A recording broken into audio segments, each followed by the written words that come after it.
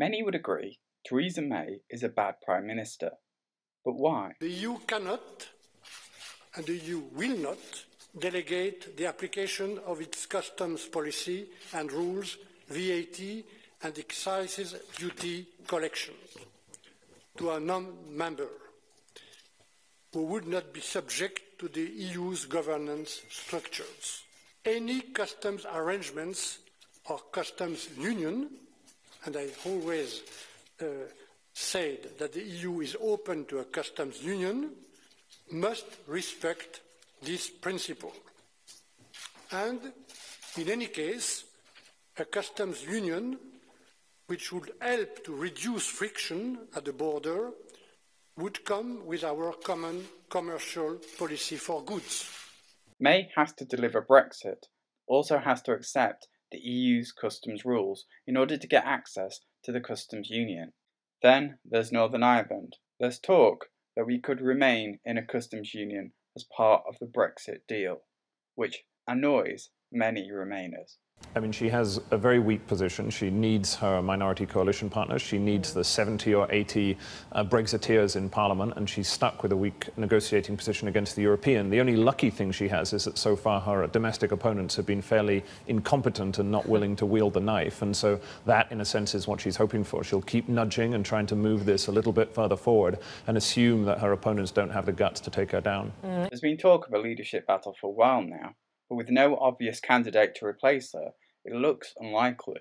There's also talk of a cabinet reshuffle. Will she try and rebrand the party as the new Remainer party to try and get rid of the alternate Remainer party that might form in the centre? Or will she try and embolden the Tory party to be the no-deal party if Chequers never gets through, and therefore fill the cabinet with Brexiteers? It's going to be an anti-Brexit party as it happens. It's also going to be billed as being a centrist party, isn't it? Now, for me, does this not just show how out of touch these people really are? Why is Jeremy Corbyn doing well? Why is the Tory right on the march? You know, why right across the EU are anti-establishment parties doing well at pretty much every election? In some cases, new parties. Look at France, you know.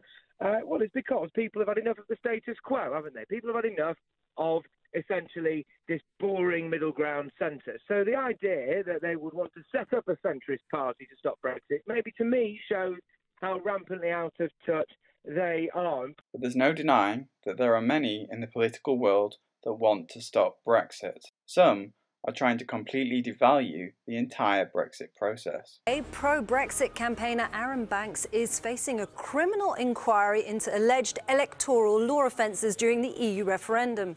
It's claimed that the millionaire Banks was not the real source of millions of euros of funding given to the Leave.eu campaign. Some MPs are now calling for Brexit to be halted while the UK's National Crime Agency investigates. But very quickly after this news broke, another news leak was announced. Jeremy Corbyn left home without commenting on the criminal investigation into allegations of anti-Semitism in the party he leads.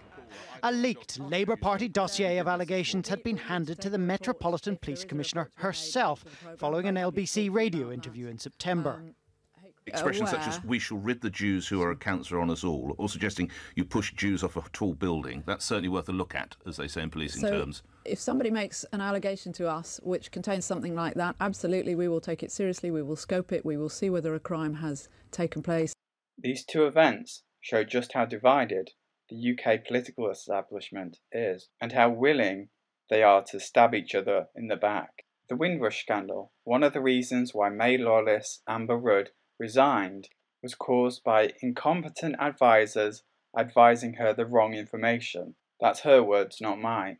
Now, could it be that they were working against her and working for another cabinet member, Boris Johnson perhaps? Here's Amber Rudd trying to defend austerity in terms of knife crime in London. It is self-evident that if you had no police on the streets, there would be more crime. But you just completely misunderstand the scale of the problem and the causes of these crimes. If you say if we have more police on the road, on the streets, then it would all be over.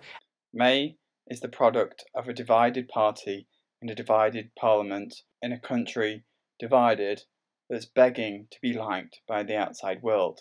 And nothing is more evidential of this than in our foreign policy. Just watch the way Jeremy Hunt defends the Saudi killing and compare it to the way Boris Johnson reacted to the Novichock killing. Well, if they've got nothing to hide, then they will and should cooperate. And I've spoken to the Saudi Foreign Minister. I've asked him this very, very point.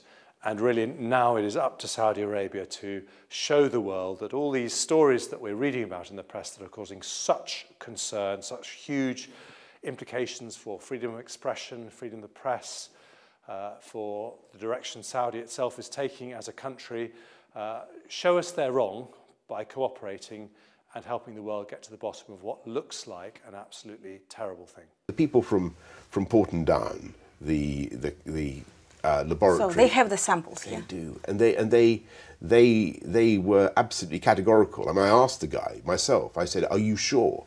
And he said, "There's no doubt." So we have very little alternative but to take the action that we have taken. If you look closely, Theresa May comes across as a manipulative, betraying liar.